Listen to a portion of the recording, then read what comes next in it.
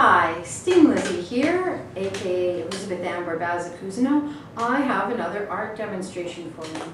If you haven't got a chance to visit the Fantasy Fairy Garden or the Fantasy Forest, please do so. These 4 pots that you see here will be outside once again, but I'm going to show you how to make these. These are fairy flower pot condos. So they're lots of fun to make, if you don't mind breaking things up a little bit. If you happen to have old flower pots that are already kind of broken into pieces or have a part missing, then it's a great way to recycle them and use them. Often you can find these in people's recycling, or people put them out and you can make some beautiful ornaments for your garden. If you don't happen to have some broken pots already and you need to break your own, then that's kind of a fun part too. So you can do that in a few ways. You can take the pot and you can actually go on the side of a stone or a curb and kind of tap it until you get a crack in it. Or you can take a hammer, and what I like to do actually is put the pot between my feet. So I'm holding it steady and I lean over a chair, have it between my feet. But if you do it on a table or on the ground or something, take this part of the hammer and tap as hard as you need to till you get a crack here. If you just take this part, you may end up smashing too much out, but you can try the method that works best for you as well. It's hard to control the cracks sometimes, and it's hard to control how they break. So, you know, it's always there's always an element of surprise in how it comes out. This one, for example, started to break here, but it doesn't matter if it has other cracks in it because you can fill that in with glue or paint. Or what I've done in some cases where there were cracks, I'll just turn this around, I've actually sort of painted vines through it, or I have things coming out through the natural cracks that are there. So you use what you got. It's art and you have fun with it. So I've gone ahead and broken this one. And of course it's very good to have different sizes. For my demonstration I only have one other size here, and this one I'm not actually going to break. But as you can see with some of the ones on the table, there's a lot of choices of different sizes. So this one has 4 different sizes. This one has about 5 different sizes. This one just has 2, and you can use pieces as well. So always save the pieces, particularly the ones with the rims. The ones that don't have the rims are not as useful, but you want this part to be part of your condo so that when you layer it, you can put in other pieces. So even if it's the same size, you can do that sort of thing and layer it. And what I do with the smaller pieces, I still save those. I don't have any here, but you can put a piece in the bottom, and let's pretend that this is a little higher up, and then you can sit a pot on top of it. So you're going to stack the pots in different ways. And I've got the bottom one being the very bottom, but you can also have some that sink lower and then more than raise. So you can decide exactly how you want to do that and how you want to stack it as creatively as possible. So you can add other ones, pieces to stack them, strategically place broken pieces in here, glue them in as you go. And then once you get to that point, and you've got it glued in, then you start to decide what you want in here. So you can use natural things. So I've used a lot of moss, different kinds of moss here. The white kind and some green kind. You can buy this in different places, even in some dollar stores, so it doesn't have to be terribly expensive. And you don't really want to pull it out of nature. You don't want to take something that's already growing. The craft stuff, it's actually grown for that purpose. It's not sort of robbed from nature. So, but you know, sometimes you just find moss that's detached, that's just sitting there in a lump that's no longer growing, and feel free to take that. So you can place moss in here. You can take anything that looks like grass and place it in. You can buy sort of, you know, little pieces of these come in squares, AstroTurf, you can put it in. I've lined some of the bottoms here with AstroTurf, so you can decide the different ways that you want to do that. So sometimes it's good to do the painting as you go. So with something like this one, I have painted the edges as I build up, because as you can see, some of these rims are very tricky. And you can do different things with it, have vines coming down, going down. You can paint little doors and windows and other sides. Here, in this one, you can see where there was a natural crack where it didn't break very nicely. And I've actually painted some foliage or some vines coming down from that. So there's a lot of things you can do with the paint as well. Or you can take some that you previously painted just for decoration, such as this one. So this was actually the original bottom for this pot, but I found it kind of small, so I used a bigger one, so I had more room in the bottom. And then when I used this pot, I kind of matched the design up here so that I made it kind of work. So once you get all your pieces in, and you can glue them in with hot glue, with different kinds of glue, like Auto Goop or E6000, or anything that's very strong, can be outdoors and is permanent.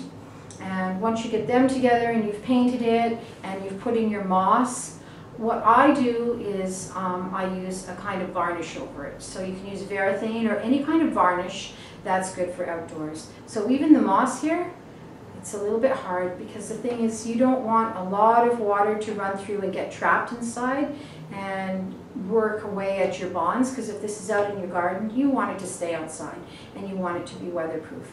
So I even do varnish what's in here, natural or not. One other type of thing you can use besides moss, something that you can see probably in this one, which again is something flat that you would put inside to line a flower pot. So use your imagination, find anything you want to put in it and create the condo any way you want to go. What you put at the top of the condo could be a bunch of sticks you glue together to make a little hut. It could be kind of like a birdhouse that you use instead as a little fairy house. I got creative with sticks and stones. So for example, this top right here is a broken stone that I found, and the same with this one. I made them into mushroom tops. Painted them, glued them on a piece of stick, painted a little door on, so I made a little fairy hut. Now when you get to the fairies, you can decide if it's something you want to make from scratch, or if you want to use found little fairies somewhere. If you're just crafty and you don't feel comfortable enough making your own fairies, then you can find anything you want to put in it. And keep in mind too that in fairy lore, a lot of fairies look like insects. So if you find a little dragonfly somewhere, you can paint a little body on it to make it look like a dragonfly fairy, or different insects can be used that way, bees as well. So you can take it in any direction that you want. So I've matched up some of the coloration with my fairies. So I have green on this to match the green here. And this one, I have some of the blue. I think I just put one fairy in these particular ones. And the bigger ones, I put more than one, and you can add as many as you want. So I have a little fairy nestled here, and she matches the color of the flowers. And I have this one here. And something I like to do to be diverse and inclusive is have multiple skin tones in my fairies, because I think in every world that exists and in our imagination, we should always have as much diversity as possible. So don't find something that just looks a peachy color. Try and change it up a bit and make it look very inclusive. You can also find things that already exist that you could paint, or mold your own little things that make any kind of little huts, and have a lot of fun with it. I'll turn this one around so that you can see I have a lot of foliage painted on the back, and I have some windows here as well.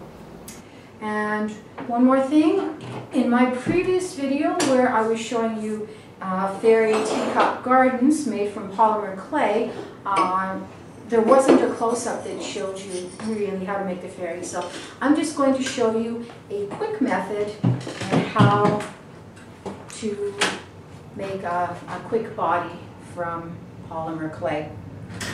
So of course you always have to condition your polymer clay, get it warm in your hands and knead it and make it workable.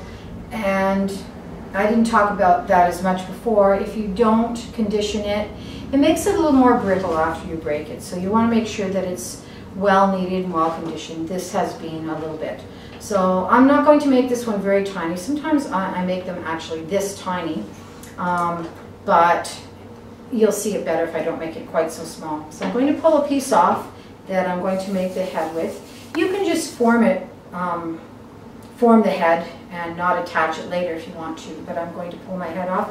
You could just pinch with your fingers and thumb and already have a neck and make a head this way, and then you have a neck involved. Then you have to figure out how to separate the arms. So if you take a needle tool like this, or even a knife or something like this, and you don't have to buy particularly polymer clay tools. You can get cake making or other clay tools as well, whatever works.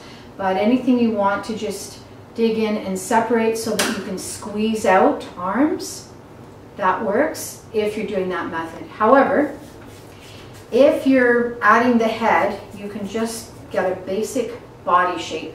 So in this case, I like to squeeze down to a bit of a point for the legs, and then from the top, I squeeze in this direction and in this direction, and these form my arms.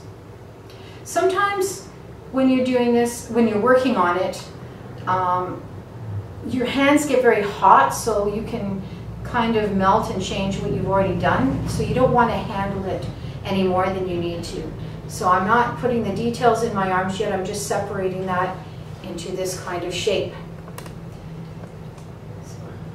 And what I'm going to do is take this needle tool and try and put it exactly in the middle. I'm going to make a mark, and then I'm going to put the pointy end down, and I'm going to cut it. Or if you use the blade, just be careful not to cut your finger. You can cut and make sure you've got your two legs. So I've made it quite high to give me some space to shape my legs, because you can always squeeze it together. The hotter it gets, the easier it molds. So I'm going to squeeze in a waist. I'm going to push up the body just a little bit, and then I'm going to squeeze a little bit of neck room here.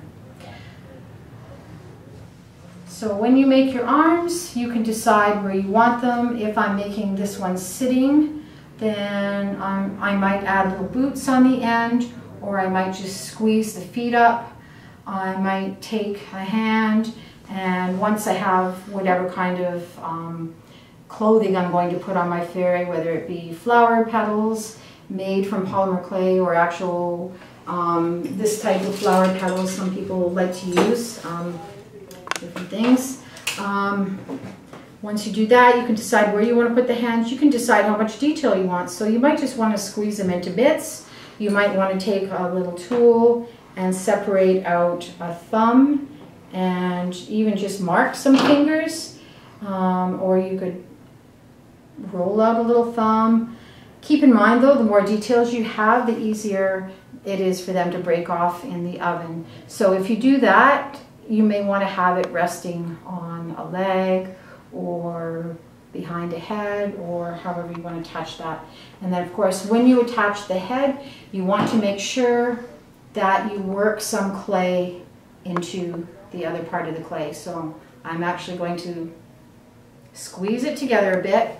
Sorry, I have to hold it down for this part. And I'm going to roll up some of the clay and make sure it's joined really well.